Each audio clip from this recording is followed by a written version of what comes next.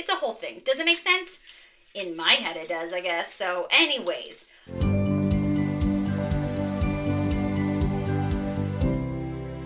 Hello everyone, welcome to my channel, Bianca Skogan Beauty. I'm so happy to have you guys here today. I have a TJ Maxx, Marshalls, and Ross haul today. So every once in a while, I go to TJ Maxx and Marshalls and Ross, and I look around and I pick up stuff.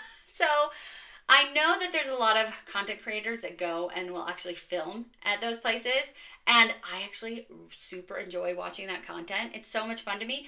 Also, it's super tempting because then I'm like, oh, maybe I need to head into my Ross and TJ Maxx and see what they have there. And then I do, and none of what they had in their stores in my store is completely cleaned out, and I'm super disappointed. I also am very introverted, and so going into a store and recording sounds terrible to me. So this is how I do this.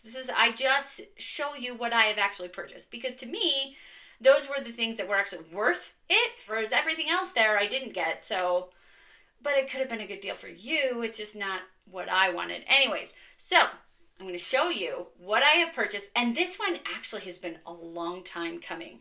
It is May. I think this video will go up later. I'm doing some pre-filming, but I have been shopping for all of this stuff for like 5 months.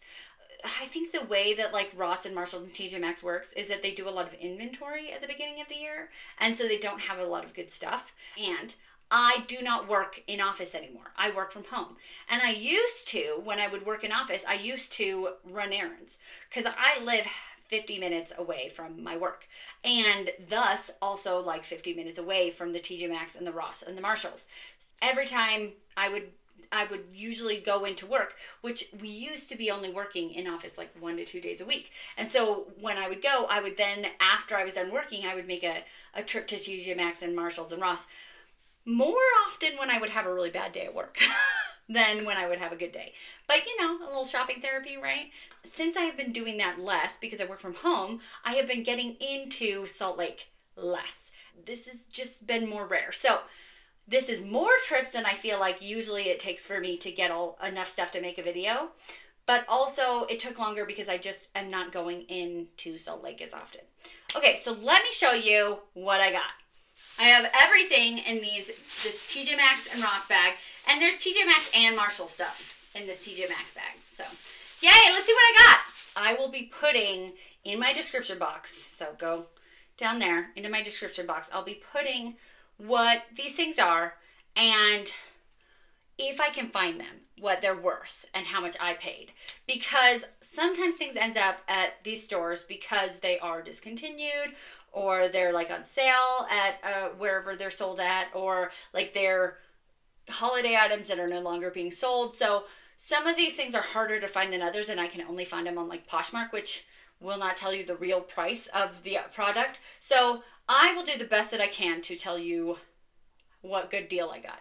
But I have noticed doing these, I've been doing these videos for like 3 years now, that even still, even if these are half off, I have found by comparing the price I got and the price it was online, I have done better or the same as every time. Shopping at Ross and TJ Maxx and Marshalls is worth it. You do have to be picky because there are people who go in and like swatch things. Like I feel bad that I open things, but I do it because I have to check to make sure it was not swatched. So anyways, I think it is worth it shopping at these places, but you do have to be picky. You have to go through things with a fine-tooth comb to find stuff that is not swatched, to find stuff that is not expired, to find stuff that is worth your dollar. So that's why this took me like 5 months to get all of this stuff. Okay, so let's get into this here. Let's go with Ross first. I was able to get, and I already opened these, so secret. I already opened these because I wanted to smell how they smelled. These are Britney Spears fragrances. Okay. When I was in junior high and high school, Britney Spears fragrances were the thing. Everybody was wearing them. I guess I was just wearing Victoria's Secret Love Spell throughout junior high and high school. So I didn't have any like of these, you know, actors and singers and whatnot fragrances. And now that I'm getting into fragrance, I'm like, oh, let's see, you know, because they're super on sale. So let's see what they're like. So anyways, I was able to get these two. This is Britney Spears Curious, and this one is Britney Spears Midnight Fantasy. So I have already smelled one of these, and one of them is much better than the other one. Can you guess which one? Have you smelled these? Is one of them, do you think one of them smells better? I personally like sweeter smells. Britney Spears Midnight Fantasy. This was, I didn't even tell you, it was $10.99. What is the real price? Look in this description box.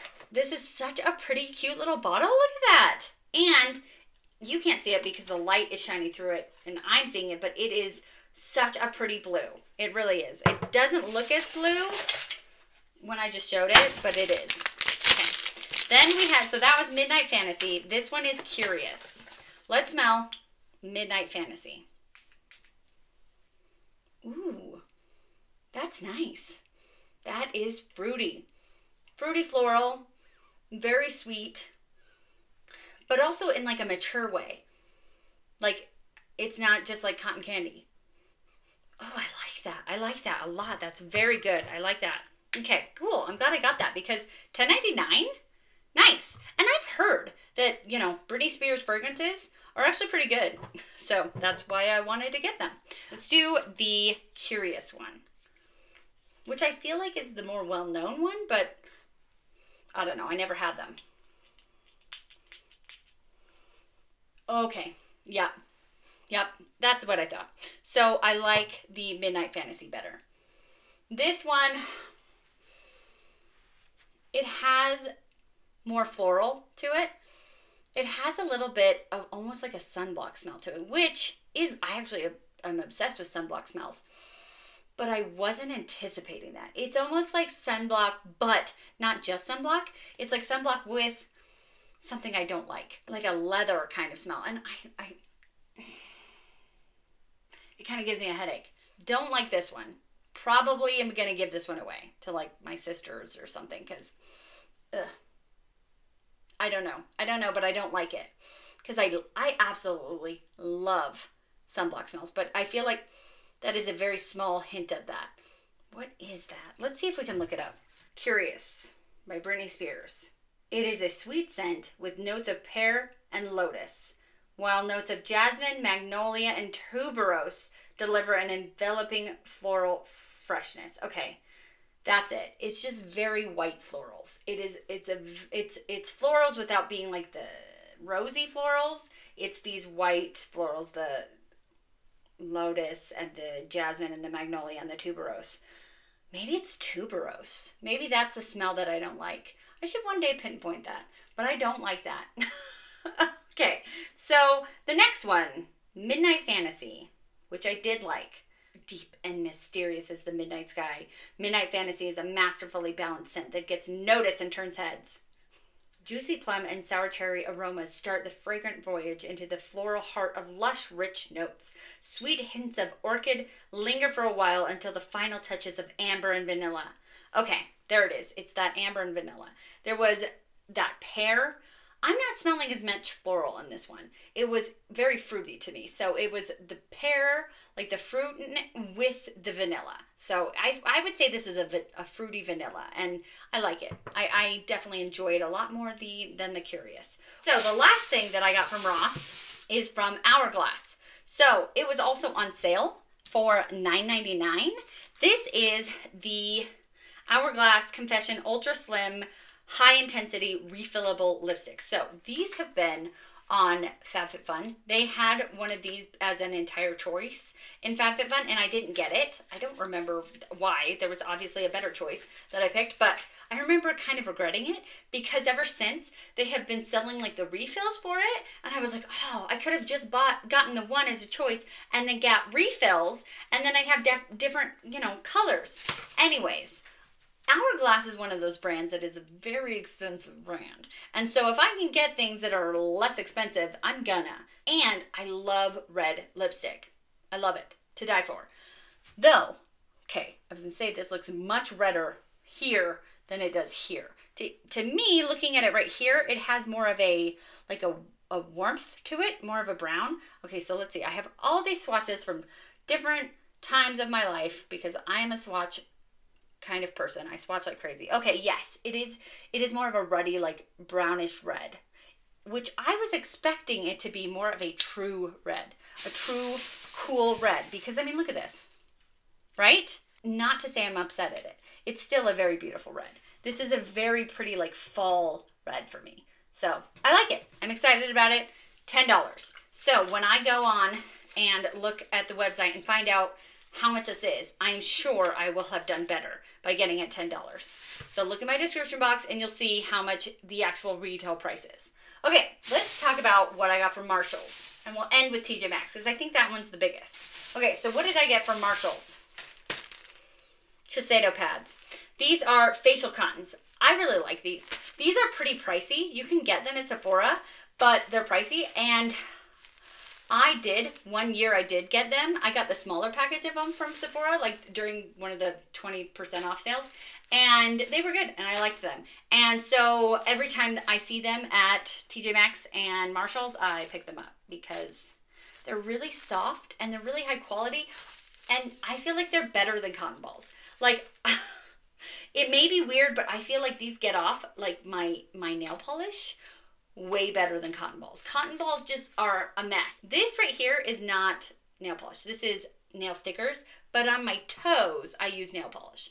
And so I feel like I can use one of these to get all of the nail polish off of all 10 of my toes. Whereas cotton balls, I have to use like 4 cotton balls to get all of the nail polish off. If that explains it. I feel like these are so beautiful and luxurious that I'm wasting my money by using them for nail polish, but I don't care because I'm using them and that's all that matters. So these were $8.99, which I feel like for cotton balls, cotton pads, is kind of pricey, but they're much more expensive at Sephora.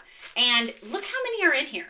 There's 3 rows and they're very thin. So there's just a lot. I think it actually says how many.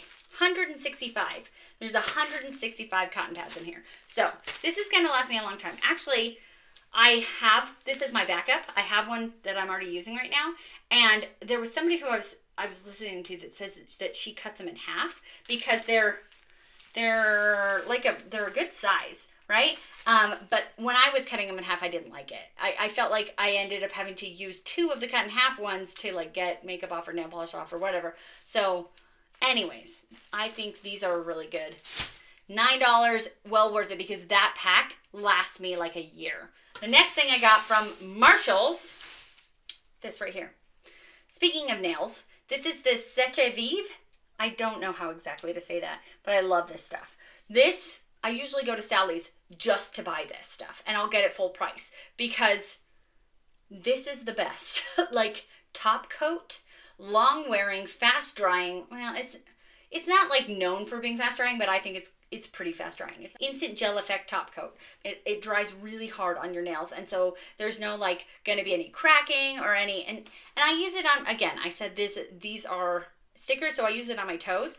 And so I feel like toenail polish already kind of lasts longer than fingernail polish because you're not washing your hands, your feet as often as you're washing your hands. But this makes it last 3 times as long. And it just looks so professional. Anyways, I love this stuff. So I got it for $4.99, which I think this is like $11-ish. So, okay, look in the description box to see exactly what it is. But good deal on this stuff. I love that. I always purchase it. That was it from Marshalls. So only 2 things from Marshalls. The rest is from TJ Maxx. Let's start with kind of the weird oddball thing. What? Bianca, you're weird. I am weird. It's fine. These are some Christmas clips. I got this probably in like February or March or something. And it was $3. $3 for 5 clips. I am, like, when I'm on here, I always have my hair down because I do that on purpose so that it looks good for the video. But when I'm out and about in my life, I always have a clip in my hair because I don't like hair ties because I feel like hair ties are too rough on my hair. So I always have a clip in. And I just thought these were so cute. And I'm obsessed with holidays. So it's nice when you get something from a store that already has discounted things like TJ Maxx and Ross and such, and then it's on sale, so then it's even more discounted. Like, I feel like I won at that point, right? Like, oh, yes. I got an eyeshadow palette. Do I need more eyeshadow palettes? No. No, I don't. But when I get a name brand eyeshadow palette for $10, it's hard to say no. Okay, so Jaclyn Hill Cosmetics is out of business. And so you can't even purchase this palette anymore. It was at Ulta. It's now gone. And it says compared to $20. I believe that's wrong. I'm pretty sure this is like a $30, $40 palette. Anyways, also, these colors, I don't have a lot of like pink palettes because I was thinking I didn't like pink eyeshadow. Then this last February, I did a couple of pink looks and I did one for a video, like I did a Valentine's Day video. It was like my favorite look that I had done in a long time. I was excited to have another pink palette because I just think that red is the opposite of green and my eyes are green. And pink is just, you know, red with white in it. So it's nice. I'm glad to have it. This is the, what did I say? I didn't even tell you what it was called. The Strawberry Fields. Guys, I thought this was the Strawberry Fields palette. It's the Strawberry Fields. Okay, that's pretty funny. I have to say that. It's pretty funny and pretty sad how long it took me to figure that out. Okay, so it's a pretty standard palette. I have an affinity towards indie brand palettes, but when you get one for $10, is it even possible to get an indie brand for $10? We have some pretty, like I like that it goes dark to light, and we have it. Okay, I would prefer it to have more shimmers in here. We only have the 2 shimmers, but that's okay. And maybe if this brightest shade were a shimmer, I'm kind of sad that it's not. It's a matte. But can I make some beautiful looks with this? Yes, I can. And I'm excited to have it for $10. I mean, come on. Can you beat that? Maybe. Maybe when she was closing down the business and she was selling things for really cheap. But I heard that some people actually didn't get things, like from actual Jaclyn Hill, like the website, that things were not being delivered to people because I think they like fired all of the customer service people. I don't know. So anyways, I got it and didn't have to work with customer service. So boom. Okay, so the last 2 things. These are the things that I got the most recently. I bought these last week, I believe. It all kind of has to do with the same thing, that Jaclyn Hill closed down and Morphe went and declared bankruptcy because I got some Morphe stuff. It's technically Morphe 2, but Morphe 2 is an offshoot brand of Morphe 1 Morphe. So I just got these and I felt like I had a lot of stuff, but I didn't feel like I had enough to make a video. And so these 2 were what made me go, okay, I have enough to make a video now. Also, when I saw these at TJ Maxx, I was so excited because these were in my Ulta wish list. I had these in my wish list. So another thing, okay, so when you get things at a discount store and they're extra discounted, that's a win, obviously. But when you get things that were on your Ulta or Sephora wish list at TJ Maxx and Marshalls and it's not swatched, oh, that's a win too. So I was really excited because I had wanted these. They were on my Ulta wish list, but I never purchased them because I felt like they were kind of pricey for what they were. And now I got them for $6. It does say that the compare at $8. That's wrong. I remember these being pricey and that's why I didn't get them. And Morphe 2 was supposed to be kind of more of a teenage brand than like more young than Morphe 1. I think these are beautiful. And I guess as I open, you'll see what I mean. They are kind of young-ish. I got a purple one. So this is the Violet Vibes. These are kind of like all over face quad palette things. At first, from what I remembered when I had this on my list a long time ago, I thought that these were eyeshadows, but I was wrong because it has a cute little guide here. I love that. How all-in-one is this? And I guess it actually kind of fits that this is for teens because as a teen, personally, I was learning how to do makeup as a teen. I know that nowadays the teenagers, they're just way more advanced than I was as a teen, but anyways, you got to start somewhere, and we have a nice little diagram on here. So it says that it has something for eyes, cheeks, lips, and face, which I guess face would be, that's where I'm a little confused. What would be the face? So here we have this. This is the top one, which is for the eyes, but I also feel like that could be a pretty highlighter. Then we have the next one, which is for the cheeks. So this is your blush, but that also could be an eyeshadow if you want it to be. This, okay, did I get that wrong? No, I got it right. I'm gonna say this looks like a cream blush. No, this is the lips. So I feel like that could also be a cream blush if you wanted to go that way. So it's nice that it has options. Then this last one that says face. Okay, so the reason that I'm even questioning this, because it does just kind of look like a cream highlighter, but I actually right now, under all of this, I have a base of a primer that is kind of like one of those glowy primers. I got it in my Ice Cream Beauty box. Anyways, it's a glowy primer. And so those are kind of been the rage right now, is the glowy primers, because Charlotte Tilbury's original one and then e.l.f. copied it, and you know, a lot of people are copying it now and have those beautiful glowy primers. So could this be a glowy primer? I don't think so. And I think if I tried it, I would learn the hard way because it'd be super sticky. But could this be a glowing primer? Probably not. It's probably just a cream highlighter. Totally confusing. It does have the picture here, and this one, this sorbet color, like I'm like, where is that on her face? I don't see it. I don't see it. Like you can see that this top one is on her eyes. That one is on her cheeks. That one is on her lips. Where's that? Is that under it all because it's a primer? Okay, am I just thinking too hard about this? Yes, I'm sure that I am. Okay, so then we have another one. Here's the purple one. And we have the top, which is for the eyes. And again, you could use this as a highlighter. Would it be a very purple highlighter? Yeah, who cares? Then this one is the blush. So pretty. I love that. It's mauve colored. Here is the lipstick. And this one I was a little, okay, so it's not swatched, which is good, but it does have this kind of like film over it. But I think that that is okay. What do you guys think? Do you think that's okay that that film is on there? I feel like it's just kind of like it's not, it doesn't look like mold.